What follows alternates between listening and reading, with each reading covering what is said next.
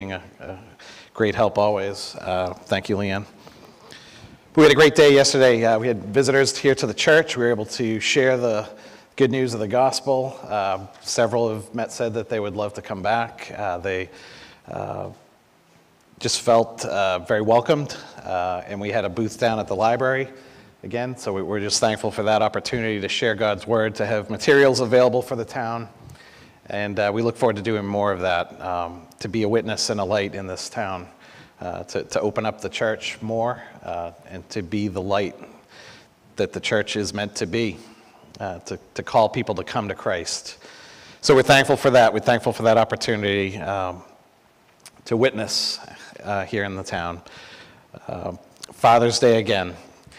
Fathers are such a blessing, and the Bible tells us that the husband is to be the head of the household, submitting to Christ, to be the spiritual leader of the home. This needs to be restored in our culture today. Fathers and husbands need to be put in their proper position, and they need to understand that position, that they are to be the leaders of the home, submitting to Christ, to love their wives as Christ loved the church. If that would happen, we would see amazing results in our land, for families and for our culture. So we are just so thankful again today for fathers. And I love Psalm 103. As a father shows compassion on his children, so the Lord shows compassion to those who fear him. What a great reminder that we all have a heavenly Father, a loving heavenly Father who shows compassion on us, to save us, to call us his children, to be adopted into his kingdom, to his family, as we've talked about going through Galatians, that we are adopted into the kingdom of God as his children. And nothing could be greater, because we are his children, we receive the full benefits of the family of God. So I'm thankful for that. We had a great week at dinner last Sunday at Camp Sentinel for all those who came. Those who were not, we plan to do it again at some point, so we'll let you know when that happens. It was just a great time of fellowship and a great meal. We want to thank Camp Sentinel for their being there for us, and we're great for them to partner with them. Next Sunday, I plan to be here. Pastor Kevin Van Brunt is going to be here from Camp Sentinel to share the word and to share about Camp Sentinel and the mission there. So next Sunday is going to be a great Sunday as we welcome Pastor Kevin to the pulpit to proclaim the word of God. So hope you all can be here for that.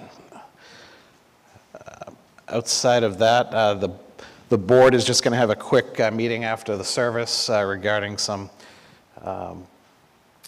funding that we need to tithe. A gift was given to the church, so through an estate, and we want to make sure that we're faithful to the Lord. We tithe all our giving. 10% of all the offering goes to missions. So we want to make sure we just need to do some house cleaning on that, make sure that we put that money into our missions that came out. So to bless those around us, to bless the community, and to be faithful to him as we tithe what we receive back to the Lord. He's blessed us so much. So the board will be meeting right after the service for that quick meeting. So, if I missed anything, Should we give thanks from whom the state money came from? Yes, so we received. Let's talk about it a little bit more. The estate of Yvonne Hill. She was a member here for quite some time. Deacon Emeritus. She was here long before I got here, but I'm thankful for her doing so, putting us in consideration for her estate. So we received $14,000 plus. So we want to make sure, again, we're thankful for that, that the Lord blessed her, that the Lord would bless us, and that we would give that back. So again, that's what that meeting is for, just real briefly after the service, to make sure that we appropriate and tithe that funding. So we want to make an official movement of the board to put that, at least 10% of that, if not more, into missions. Leanne will be passing, happy Father's Day again. Leanne has some a little small token of appreciation to all our dads. She'll be passing them out during the first hymn. So again, thank you to all our dads and fathers. Most importantly, our Heavenly Father. So are you hungry this morning? Are you hungry? Are you thirsty? Do you hunger and thirst for righteousness' sake, for his name's sake? I hope you are. I hope you're here to be fed the Word of God, to hear from God, not from me, but to hear from God's Word, and to be filled, and have your cup overflow, because that's what the Word of God does. Our cup runneth over, as Psalm 23 says, and He is the bread of life, and He gives us that life. So I hope you're hungry this morning, and I hope you're thirsty in the spiritual sense. I am, and I am so blessed for each and every one of you to be here this morning, again on this Father's Day, as we remember our fathers who have gone on to be with the Lord, gone on ahead of us, those are fathers that are with us, for our children, for our wives, our families. What a great day to celebrate family. That's what these holidays are about, Mother's Day, Father's Day. It really is ultimately about the family and the family that God has given us. So we are so thankful for this day.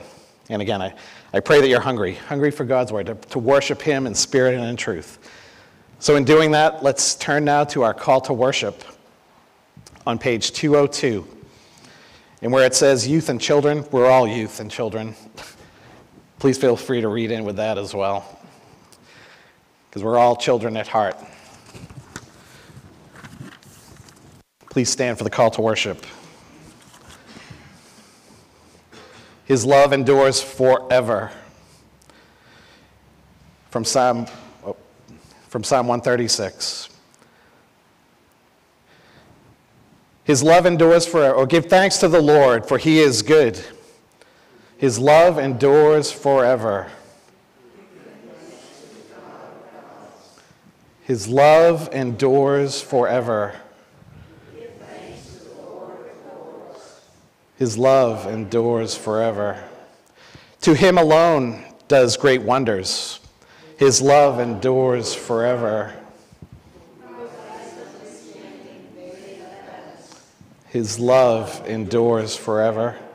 Who spread out the earth upon the waters. Who made the great lights. His love endures forever. His love endures forever. The moon and the stars to govern the night.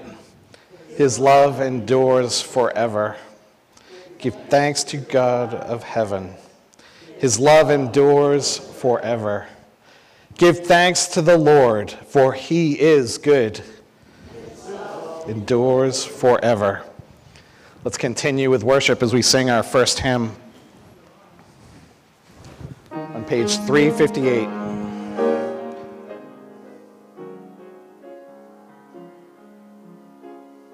Because He lives.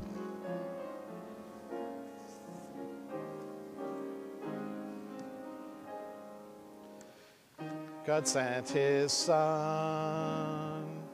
They call Him Jesus. He came to love, heal, and forgive. He lived and died to buy my pardon. An empty grave is there to prove my Savior lives. Because He lives, I can face tomorrow. He knows He lives. All fear is gone, because I know future, and life is worth the living just because He lives. How sweet to hold a newborn baby and feel the pride and joy she gives but greater still. The calm assurance the child can face uncertain days because he lives. Because he lives, I can face tomorrow. Because he lives, all fear is gone. Because I know he holds the future, and life is worth the living just because he lives. And then one day I'll cross the river, I'll fight life's final war with pain. And then as death gives way to victory, I'll see the lights of glory, and I know he reigns. Because he lives, I can face tomorrow. Because he lives, all fear is gone. Because I know he holds the future, and life is worth the living just because he lives. Amen. Andy, can you turn my mic on for a second? Just want to say thank you. How blessed we are today to have David Neisted back at the piano. It's been so long, David. We are so blessed to have you back and to hear the music from that piano from your hand. Amen. We've missed you greatly, and I just thank you for being able to play today. Thank you, David. So, amen. Let's go to our second hymn now as we sing Jesus Saves on page 438.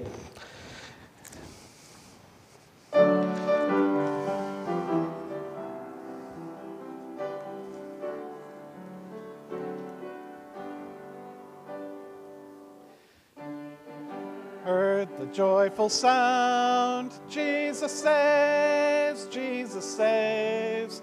Did the tidings all around, Jesus saves, Jesus saves. Bear the news to every land, climb the steeps that cross the ways. Onward 'tis our Lord's command, Jesus saves, Jesus saves. Wafted on the rolling tide, Jesus saves, Jesus saves. Tell the sinners far and wide, Jesus saves, Jesus saves. Sing ye islands of the sea, echo back ye ocean craves. Earth shall keep her jubilee. Jesus saves, Jesus saves. Sing above the battle strife, Jesus saves, Jesus saves. By his death and endless life, Jesus saves, Jesus saves. Sing it softly through the gloom, when the heart of mercy craves. Shouts around the tomb, Jesus saves, Jesus saves. Give the winds a mighty voice, Jesus saves, Jesus saves. Let the nations now rejoice, Jesus saves, Jesus saves. Shout salvation full and free, highest hills and deepest caves. This our song of victory.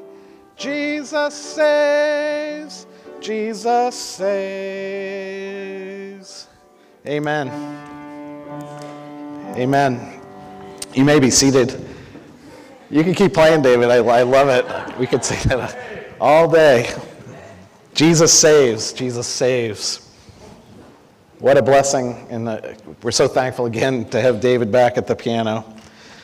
We love you too, Chris. We're so thankful for you being here every week as well.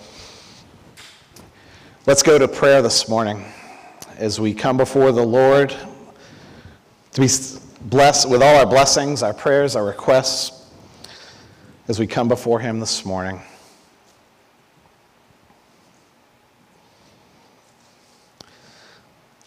Heavenly Father, on this day we celebrate in this land as Father's Day, Lord, we are thankful for our fathers. We are thankful for the family.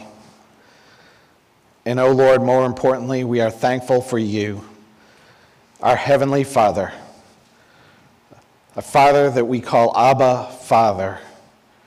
For, Lord, you have adopted us as your children.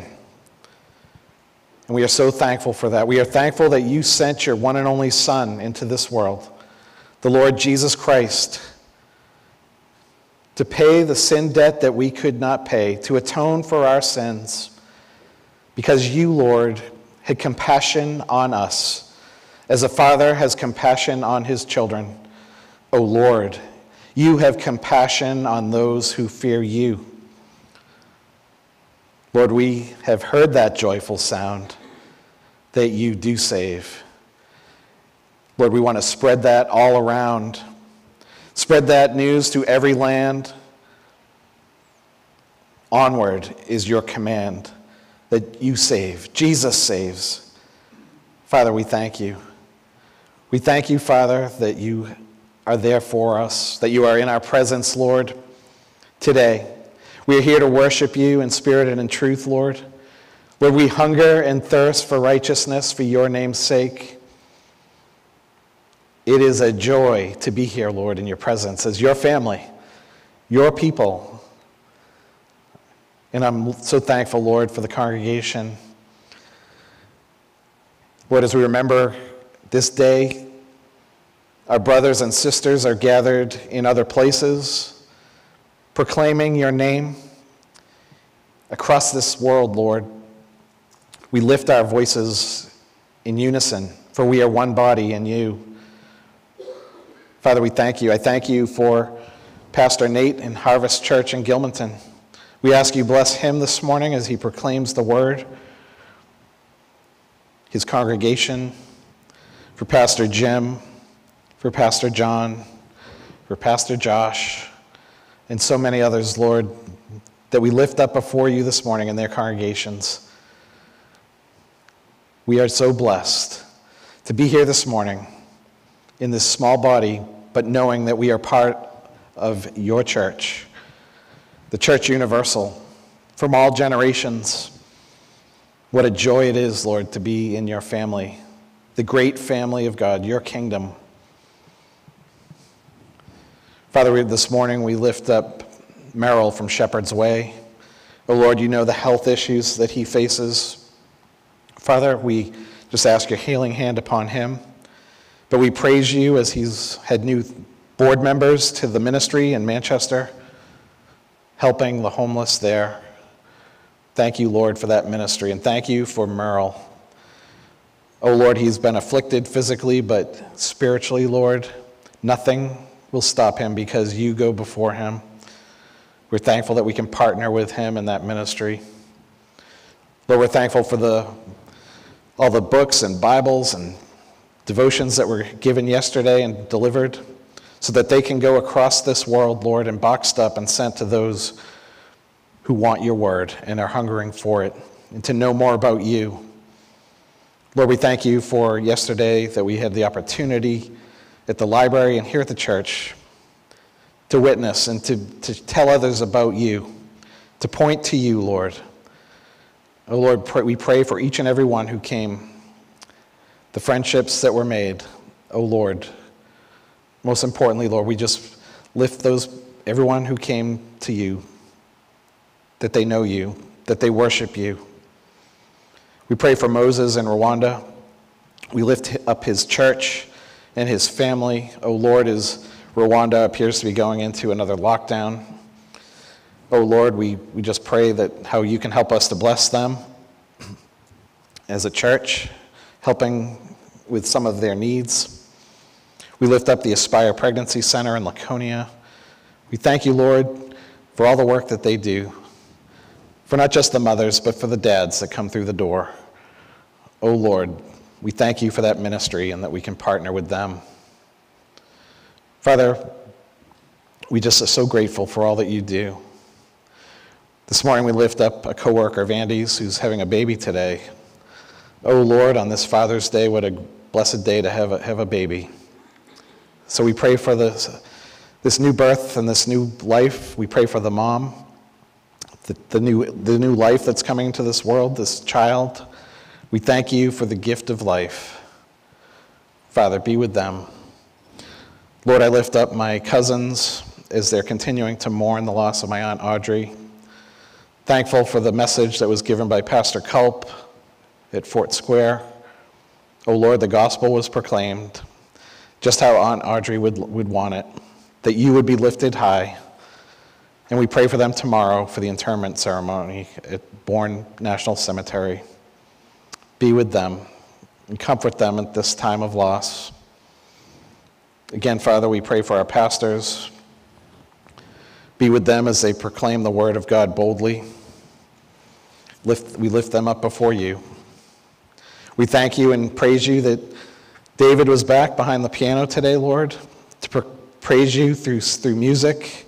We thank you for the very special gift that you've given him to play for you, Lord.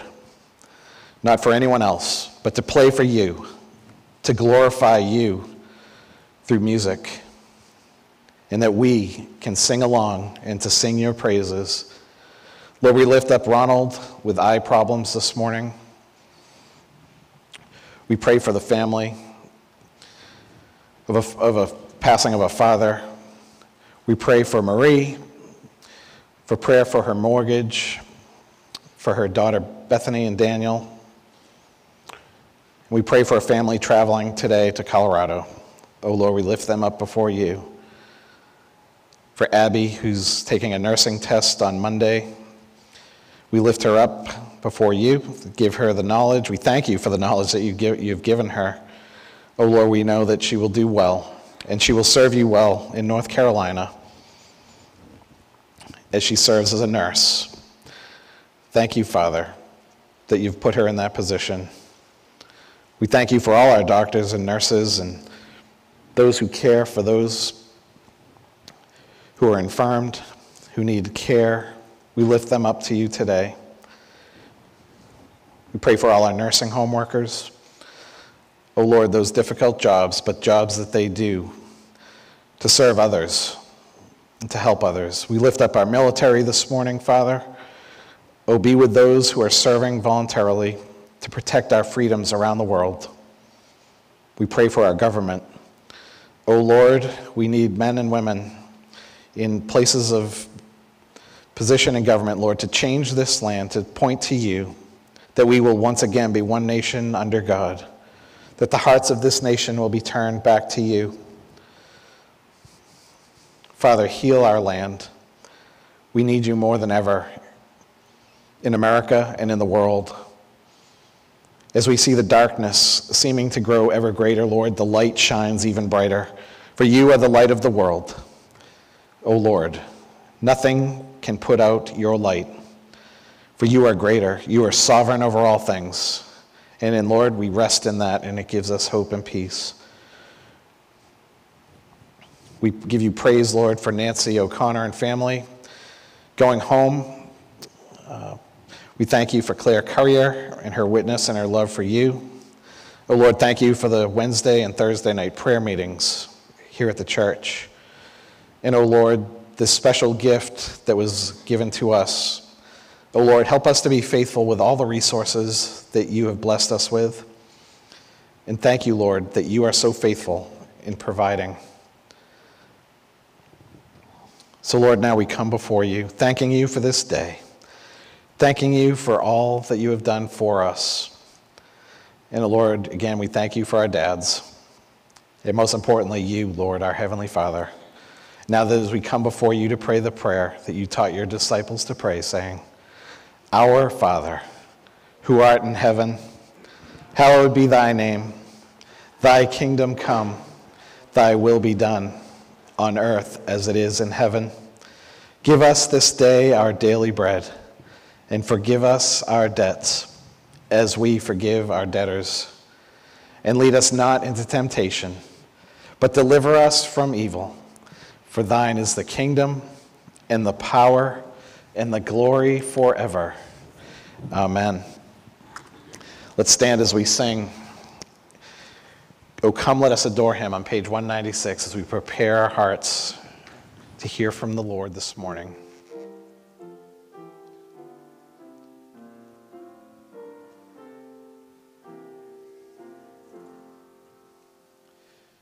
Oh, come, let us adore him. Oh, come, let us adore him. Oh, come, let us adore him, Christ the Lord. His name forever, we'll praise his name forever. We'll praise his name forever, Christ the Lord. We'll give him all the glory. We'll give him all the glory. We'll give him all the glory, Christ the Lord. For he alone is worthy, for he alone is worthy, for he alone is worthy, Christ the Lord. Amen. You may be seated. Continuing this morning, if you turn with me in your Bibles to Galatians 5, we'll be reading from verses 7 through 12. Galatians chapter 5, verses 7 through 12. You were running well. Who hindered you from obeying the truth? This persuasion is not from him who calls you. A little leaven leavens the whole lump. I have confidence in the Lord that you will take no other view, and the one who is troubling you will bear the penalty, whoever he is. But if I, brothers, still preach circumcision, why am I still being persecuted? In that case, the offense of the cross has been removed. I wish those who unsettle you would emasculate themselves. Amen. Some tough words there from the Apostle Paul. Very tough words. But as we continue this morning in Galatians chapter 5, verses 7 through 12, we know in the prior verses to this, as we had learned from last week, Paul had just explained that our freedom is in Christ alone, and to be found in him alone. That we as believers have no freedom in the law, or Christ and the law. It is Christ alone. It is his saving grace alone where our freedom is from. We do not add anything or take away anything from the gospel. It is from him alone, by faith alone. We have salvation not by any good thing that we have done, not by anything that we have given, not anything of our own merit. We only have salvation by what he has done for us. And in that we glory. And we give him thanks. For Christ did it all. The finished work of the cross. What Christ did on the cross. He purchased our pardon. Amen. He purchased it for us. That is the freedom that we have. To know that we are no longer under God's wrath. That we are free from sin and we do not need to carry that weight, that burden anymore. That we do not have to keep the law and keep it fully. For Christ already did that for us. He took our place on the cross. He lived a perfect life. And he paid that penalty because he did. He was the sinless, perfect Lamb of God. He was the only one that could do it. And in that we rejoice.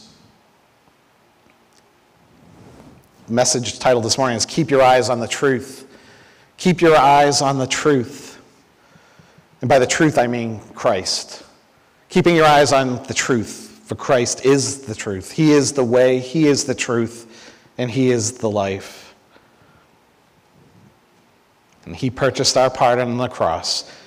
He became sin who knew no sin, taking the full weight of God's wrath upon himself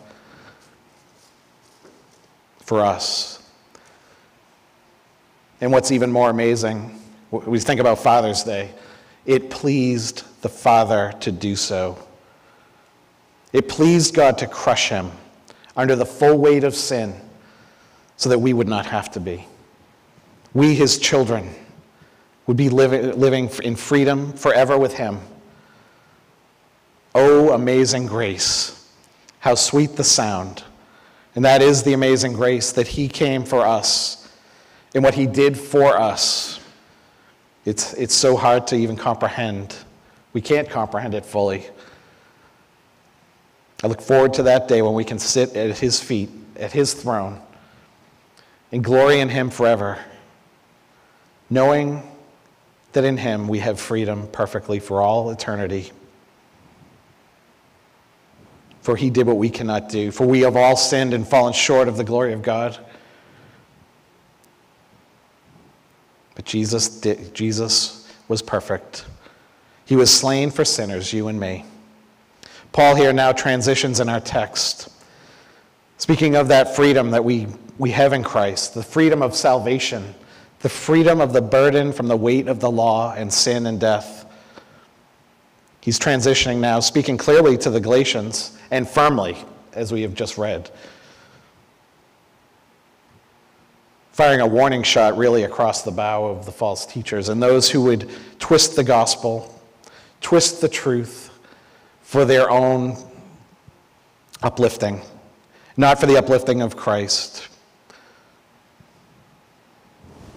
For here, Paul, who had just preached the pure gospel of Jesus to the Galatians by Christ, by faith alone, those same believers now had come under false teachers who had crept in, as we've been learning through the book of Galatians, the Judaizers, those who were adding works to the gospel. In a very short time, Paul hadn't been gone that long, and he heard reports that these Judaizers had come in to the church and were now adding to salvation the gospel that he had taught them. Paul's not going to let them fall away.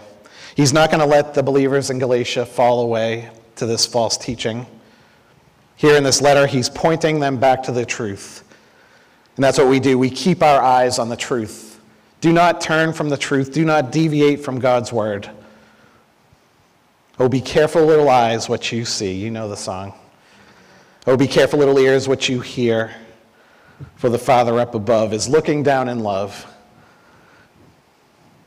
So be careful, little eyes, what you see. Keep your eyes on the truth. And it is not, it's easy to be led swayed. It is. Let's not think it isn't. For we have so many distractions today, even all around us. But let us stand firm, and let us resolve to stand firm in God's word, to be faithful to him, to recognize falsehood and false teaching when we see it and hear it. And the only way to do that is to keep your eyes on God's word, to be in God's word and to be in prayer every day. Here in this letter, again, Paul's pointing them back to the truth. And he's using sound arguments. He's using Scripture. He's pointing them to Scripture, as he has throughout this whole book, to remind them of the truth. Keep your eyes on the truth. Let's turn to verse 7. You were running well, he says. Who hindered you from obeying the truth? See, when Paul left Galatia, the church was in great shape. He implies it here in this verse. You were running well. You were running great. You had the truth when I left. You were following the truth. You were obeying the truth. You were in the Word, studying the Word, hungering and thirsting for the Word. It's the same for us. When you came to Christ, you start off well. Well, keep running well. Keep running the race. Keep your eyes on Christ. See, they had come to faith in Christ through Paul's teaching and preaching. And by the way, that's how we come to faith in Christ, through the teaching and preaching of God's word. That's what Scripture tells us. We come to him by the hearing and the preaching of his word, and remaining obedient to the truth. Paul's reminding them of this fact today in Galatians. And again, here he's using an athletic term. Paul often uses athletic terms in his letters. And Paul is reminding them, letting us know as well, that our faith is not a one-day deal. It's not a one and done. It is a race. It is a marathon. Your entire life, walking and running by faith. We who are in Christ are walking and running by faith in Christ. That's what Paul's exhorting us to do. You who are running well, we're running towards the prize. And what is the prize? What is the goal? It is Christ Jesus. It is heaven. And not just heaven, it is Christ in heaven, to be with him. Many people want to go to heaven, but they just don't want Christ there when they get there. Well, we as believers, heaven is nothing without God. It wouldn't be heaven. Heaven is God in Christ, and we want to be there with him, to worship him, to sing his praises forever. Oh, that freedom in Christ. Keep our eyes on the truth for the prize, eternal life with Christ. And you have eternal life now. The moment you were born again into the kingdom, you have eternal life. And you can never lose it. So don't let anybody deceive you in thinking that you can lose it because you're not doing X, Y, and Z under legalism, which is the law. So many churches imply these rules. Oh, you can't do this. You can't do that. You can't do this. These man-made rules that burden people and weigh them down. And it happens today in so many churches. Those things that you can't do because somebody said that you can't do it. But in Christ we have freedom. But we should know what's right and what's wrong. Our conscience should tell us what we're watching, what we're listening to. Everything that we do should honor and glorify and magnify God. And when we see things that are not, turn it off. Change the channel. Go to God's word. The books we read, the magazines we read, the radio stations, the commercials, the TV shows. And there are some good things, but just be careful what we're watching and what we're listening to. Paul says in 2 Timothy 4:7, I have fought the good fight. I have finished the race. I have kept the faith. And in 2 Corinthians 9:24, he says, do you not know that in a race all the runners run, but only one receives the prize? So run that you may obtain it. Church, keep your eyes on the truth. Run the race of faith in Christ, keeping your eyes on the prize, which is the Lord Jesus Christ. Oh, that prize. Can't even comprehend it. Think about that day when we shall see him face to face, and we shall see him as he truly is. I love how Moses said, Lord, show me your glory. What a bold statement to say. If we were to see God's glory at this moment, we would just melt. He is so amazing, so awesome. But that one day when we are glorified, we will be able to see him face to face. We will be glorified with him. Show us your glory, Lord. Show us, even just a glimpse. And we see God in Christ. God did show us his glory. He showed it through the Lord Jesus Christ, who hung on the cross for you and me. And that should make our hearts melt. It should drive us to our knees and make us weep for the sin that held him there, as the hymn says. But with that, we're to be rejoicing. We are to have that joy in Christ, to run that race, to finish strong. Finish strong, church. Wherever you are in your walk with faith, finish strong. If you felt like you've been on the sidelines, get back into the race and keep running. When I was younger, I could remember a time when I was younger, much younger. I could run and run and run and run. My friends couldn't understand. I never got tired. Never getting tired. My friends encouraged me when I got older, more towards junior high. They said, you got to run out. You got to go for the cross-country team. You got to go on cross-country or track because you can run. And I did. The coach would train us. I remember in Weymouth running up a hill. It was a big hill at the time. I see it now. It doesn't seem so big, but to run up it, I could barely even walk up it today. We ran up. We would do sprints up. It was called King Oak Hill in Weymouth. And we would do sprints up that hill 10 times. Sprinting with everything we had to get to the top, and then we could jog back down. But get to the bottom, the coach is getting it. Run up that hill. Run, and do not stop until you get to the top. We would run. And no matter how tired we got, we did not give up. I would not give up. We'd keep running.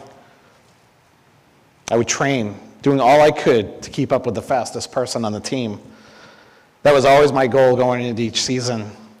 Find the fastest person on the team and follow him. As Christians, we're to follow Christ. He's the leader, and we are to follow him with everything that we have. Christ was always out in front of the disciples, as we know, going through the Gospel of Mark. He was leading the way. He was leading them to Jerusalem, and they were following. That's what we are to do. We are to follow him, running that race of faith, which is Christ. So we, like the disciples, should do no different. Follow him and run with him, but always let him be out in front. Letting him do the work in us and through us for his glory. Keeping our eyes on him to win the race. And not to win the race for ourselves, but to win the race for his glory.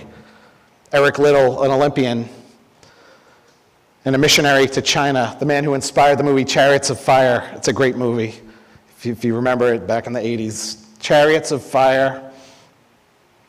Eric Liddell, this great man of faith who won Olympic gold, but he wouldn't race on Sunday. That was the big controversy in the movie. He would not race on Sunday because that was the Lord's day. Oh, do we need to return to a time like that when we will not do things because this is the day the Lord has made. It's his day. Eric Liddell would not run an Olympic race because it was Sunday. And he was able to get into another race and he won the gold. He once said, "It has been a wonderful experience to compete in the Olympic Games and to bring home a gold medal." He says, "But since I have been a young lad, I have had my eyes on a different prize. You see, each one of us is in a greater race than any I have run in Paris. And this race ends when God gives the medals." When God gives the medals. That's what we're striving for. Eric Liddell also said, "I believe God made me for a purpose, but he also made me fast. And when I run, I feel his pleasure." Do you feel the pleasure of the Lord when you're running? your spiritual race? Do you feel his pleasure? I hope you do. What a great quote. I love that quote in the movie. He was always sharing God's word. Wherever he was, even on the track, he would be sharing God's word, witnessing his faith with his fellow athletes. But most importantly, feeling the pleasure of the Lord, running his life for him. And as we know, ultimately he gave his life in the mission field in China when he could have lived comfortably back in Scotland. He chose to go into the mission field and give his life, running the race and finishing it for Christ.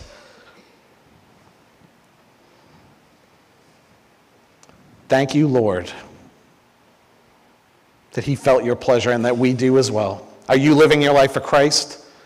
When your day is done and you have run the day, do you feel his pleasure? We're all made for that same purpose, to glorify him, and we certainly do feel his pleasure when we run, spiritually speaking. And if you can run physically, I hope you feel the pleasure of the Lord being able to do so. But Paul is saying here, who hindered you, though? Who hindered you, Galatians? Who cut in on you and distracted you? Who led you down a path that leads to a dead end, that would not allow you to finish the race, or to get very far off the path and have to come back by a tough, tough road? A road that doesn't lead to the finish line is what these false teachers were putting them on. Clearly, it was the false teachers of the day. It's the same for us. This was who was distracting them. And it's all the worldly distractions that we have today that take our eyes off of Christ, that lead us down paths we should not be on. Paul's asking them point blank, who has turned you away from the gospel? The one I taught you when I was with you, the one that you were running well, the gospel that saved you and freed you from sin and the law. In verse 8, Paul tells them, this persuasion is not from him who calls you. This didn't come from God who turned you. God doesn't turn you away from the truth. He brings you to the truth. So this persuasion was not from God. It is not God, essentially what he's saying, who's turned you from the truth, but Satan himself. He is the ultimate deceiver. He is the one behind these false teachers. The information they're hearing from these false teachers is not of God. It's important to note the Galatians have not lost their salvation by any means. They've not lost their salvation. It's impossible to lose your salvation. Oh yes, we can stumble and we can hear things that aren't true, but we need to bring ourselves back always, searching the scriptures. Is what I'm hearing, Lord, is this true? Confirming it in God's word. Paul's telling them, you have been led astray. You've been led off the path. Let this text be a warning to you and me. No matter how strong you think your faith is, do not think for a moment that you cannot be deceived. Don't think for a moment. We can all be deceived in an instant. Don't let your guard down. Keep your eyes on the truth. You see, the Galatians were running well. They were strong. They were doing good in following God's word, being obedient to the truth. They were running well. So what happened? They get tripped up by false teachers and preachers. The same as we do today when we hear false teachers on the radio and on television and through books. There are a lot of bad books out there in Christian bookstores. Don't think that every book in a Christian bookstore is a good book. There's only one good book, and that's God's word. Discern the truth. Be discerning about what you watch, what you read, what you hear, and who you're listening to. Because it is possible to be dissuaded. We must hold fast to God's word and the sound teaching and doctrine. True, good doctrine. It's a word we don't hear much taught about anymore in churches, is doctrine. That Jesus was born of the Virgin Mary. He suffered under Pontius Pilate. He was crucified, dead, and buried. And on the third day, he rose. There's many people that don't believe that anymore. And they don't believe that God's word is infallible or true, that it contains error, that it's an old book. How wrong could they be? But people are listening and hearing that. And the drum beats keep getting louder. The Bible is not relevant. It's not relevant anymore. You can save yourself. Just be good. Church, we need Christ and him alone. And we need God's word. Be on guard. Stay on course. Keep running the race. Be watchful. In verse 9, Paul explains how this error slips in. How this happens. It's very subtle. In verse 9 he says, a little leaven leavens the whole lump. This little bit of leaven eventually goes into the whole lump of dough. And so he's using here a common phrase. It's a common phrase that we know. We know you put leaven in the dough, what happens? Makes it rise, but it spreads. It's still true today. Jesus even used it in Matthew 16:6. Jesus said to them, watch and beware of the leaven of the Pharisees and Sadducees. Beware of false teaching. See, leaven in the Bible almost always represents sin.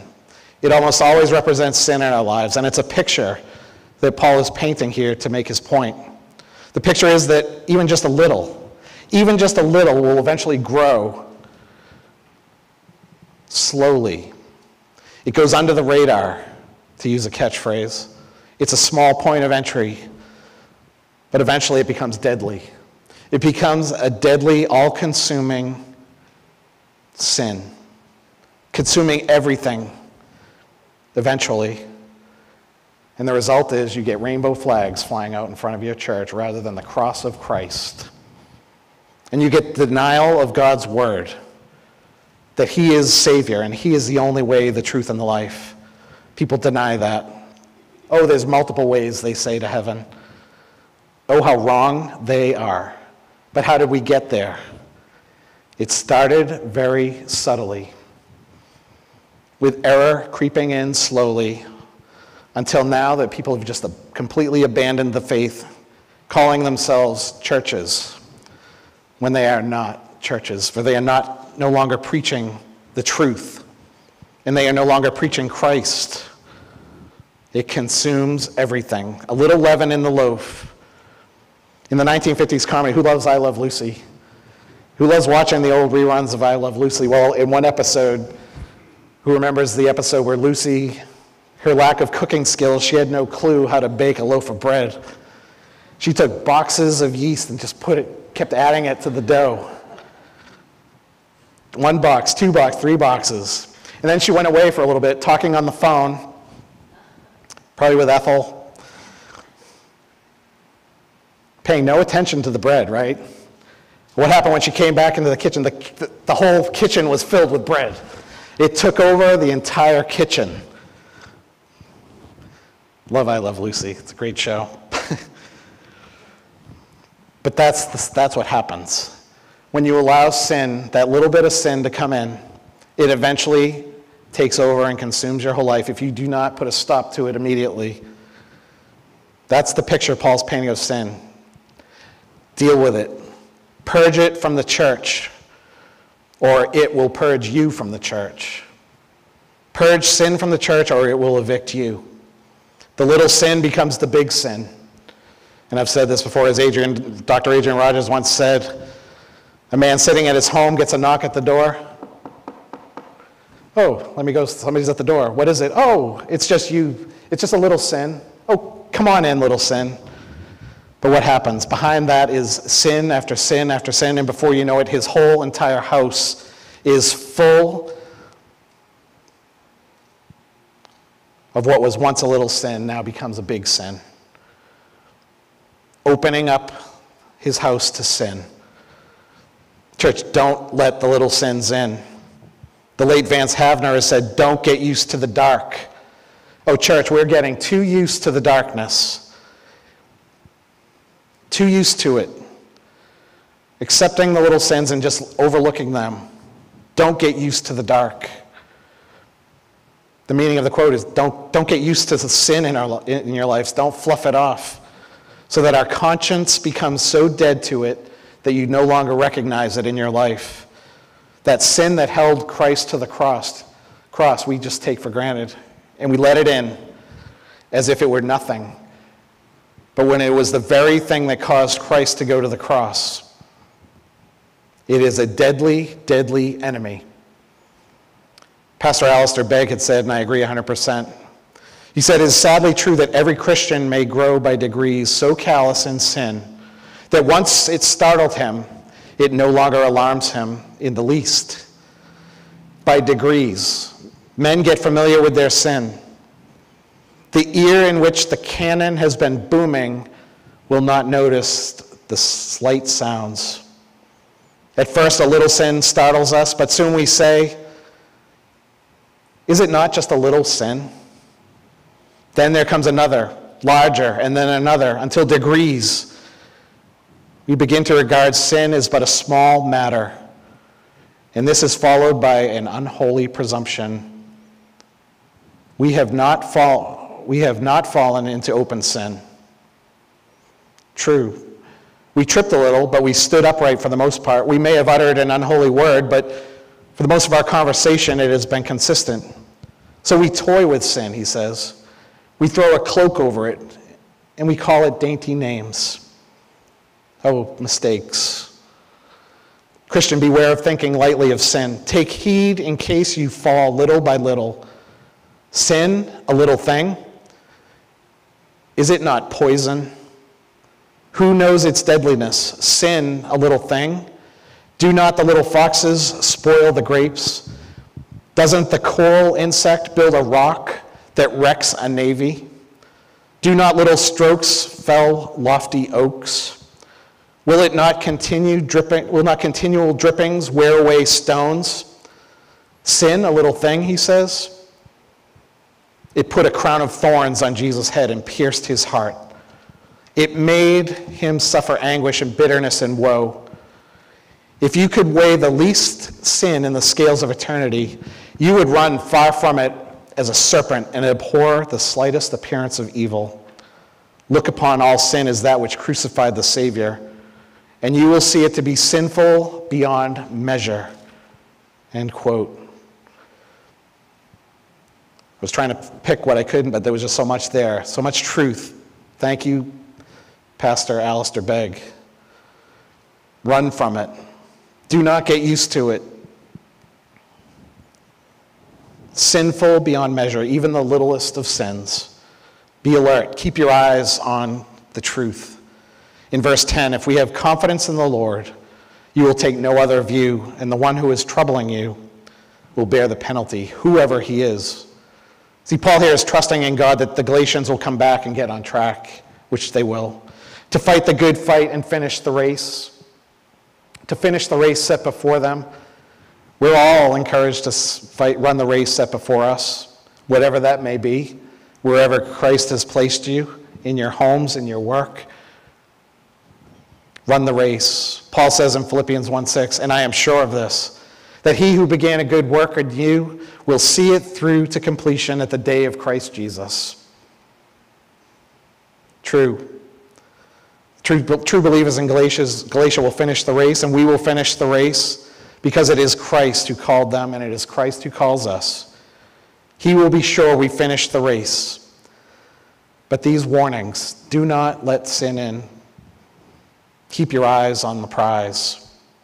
This is what Paul has confidence in. He has confidence in God, and we have confidence in God that he will see us through. However, he mentions the one who he mentions that is troubling you. Who is the one who is troubling you? This man, Paul doesn't know his name. He doesn't know him personally, but he's the ringleader. He's the ringleader of the false teachers, the one teaching falsehoods. Paul makes it clear that they will be under the judgment of God. See, the Bible makes it clear the hottest place in hell is reserved for those false teachers and those who corrupt the gospel and lead people astray. Jesus said it would be better that a millstone be tied around their neck and they be thrown into the ocean. So Jesus took this very seriously as well, to lead even the littlest one astray. We want to be sure, church, that we're standing on God's word. This is what makes preaching. This is what makes preaching and standing here an awesome responsibility and a difficult task. Because as I stand here before you, I do not want to be teaching you anything that is false and not in God's word. Because of what I know happens to those who preach falsehoods. So it's an awesome responsibility to stand in the pulpit of God, and it should not be taken lightly by anyone. To preach the full counsel of God's truth and his word.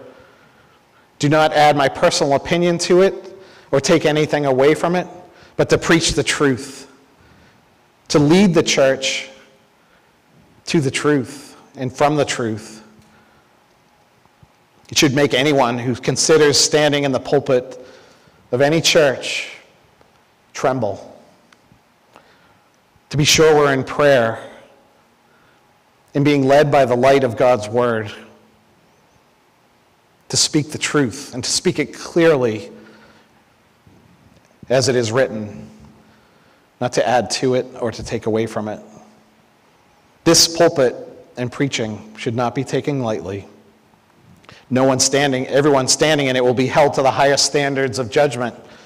Every preacher will be held to a high standard of judgment. R.C. Sproul once said that the preacher who smiles benignly from his pulpit, assuring us that God accepts you just the way you are, they're telling you a monstrous lie. He's sugarcoating the gospel of love with saccharine grace. See, God does not accept the arrogant. God does not accept the prideful. He turns his back on the impenitent, meaning those who feel no regret about sin or one's sins. He maintains love towards his fallen creatures, inviting them back to restored fellowship, but strings are attached securely, for we must come on bended knee. Church, so don't fix your eyes on the man in the pulpit, but fix your eyes on Christ and his word and his cross, calling us to repentance and turning to forgiveness of sin for eternal life, surrendering all that you are to all that he is. Amen? And I'll finish quickly here, these last two verses. He says, but if I, brothers, still preach circumcision, why am I being persecuted? If that's the case, the offense of the cross has been removed. Again, we're seeing Paul refer to them as brothers and sisters, clearly implying they haven't lost salvation. They're still saved. The issue here Paul's dealing with is not salvation, but our sanctification, our growing in the grace and knowledge of Christ by faith alone, returning them to the truth. That's what Paul wants. Come back to the truth. Repent and come back to the truth and run that race. The false teachers were saying Paul was preaching the gospel of grace plus the law. They were trying to associate themselves with Paul, to be on the same footing as Paul. Paul's saying these people aren't preaching what I preach to you. They couldn't be further from the truth. And Paul's saying, if I agreed with them, then why am I being persecuted? See, when you stand for Christ, when you stand for his truth, you will be persecuted. Because the world does not like the things of God, and he hates those who embrace it. The world wants us to tolerate all things. The God of relativism, that all religions are equal. The moment you cross that line and say there is only one way, and there is only one truth, and there is only one life, Christ, oh, you have found an enemy with the world. And oh, you will have an enemy with all your neighbors and your friends who do not know him. They will call you narrow-minded, bigoted. How can your God be the only way? Because he is. He is the creator of heaven and earth, and there is no other way. But if you embrace the world, as Paul's saying here, they'll love you. But at what cost?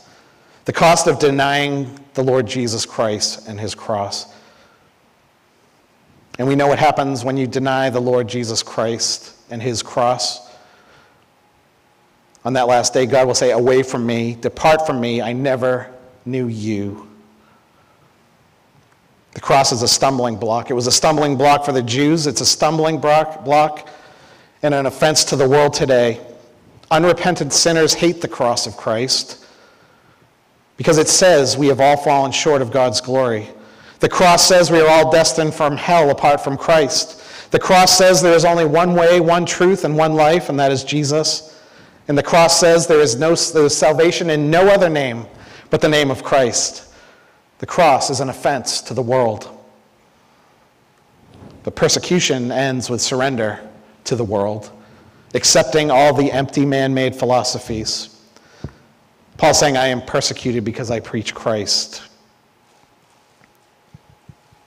And he was glad to do so. Preaching the cross of Christ is an offense to the world. But we will stand on God's word. As offensive it is to the world, we know it to be the truth. Keep your eyes on the truth. Everyone must come to the cross of Christ to be saved from God's wrath. The cross is central to our faith. What Christ did on that cross. The cross levels the playing field for all peoples. The wealthy, the poor, the academic, the layperson, the doctor. And this is from Martin Lloyd-Jones. My apology for not mentioning that. That's the cross. It levels the playing field. Those who do not merely accept the fact of the cross. We glory in the cross. We glory in it. Why? Because from it we see Christ. We see the truth. If you've truly seen the cross, Dr. Lloyd-Jones says, it is everything to you. Is the cross everything to you, church? This is why the cross is central to our faith. Paul gives a graphic and harsh statement about those who are preaching the false gospel and leading people from the truth, saying he wishes they would be emasculated. That's pretty harsh. Not only circumcise themselves, but emasculate themselves for what they're teaching. They need to come to Christ. They need to come back to the truth, to repent, as we all do. And again, there is no greater glory than the cross. There is no greater hope than the cross, and we have that hope. We have that joy. Again, I ask the question, are you hungry? Are you hungry and thirsty for the truth in God's word? For his righteousness' sake? Run the race. Keep your eyes on the truth. Do not, as we close, do not let the world distract you from your faith and stand on God's word. Encourage one another. Lift one another up as we have done. That's why we're here today, to encourage one another in our faith. Be watchful. Defend the truth at all costs. Run the race well that has been set before you. And keep your eyes on Christ. Amen and amen. Let's stand as we close and sing our final hymn. The Rock of Ages, on page 342.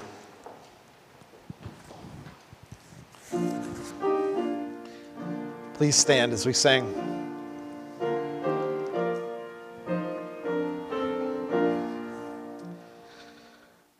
Rock of Ages, cleft for me, let me hide myself in thee. Let the water and the blood from the wounded side which flowed be of sin the double cure. Save from wrath and make me pure.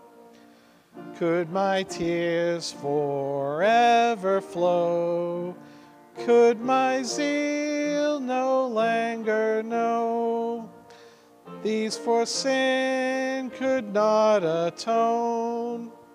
Thou must save, and thou alone.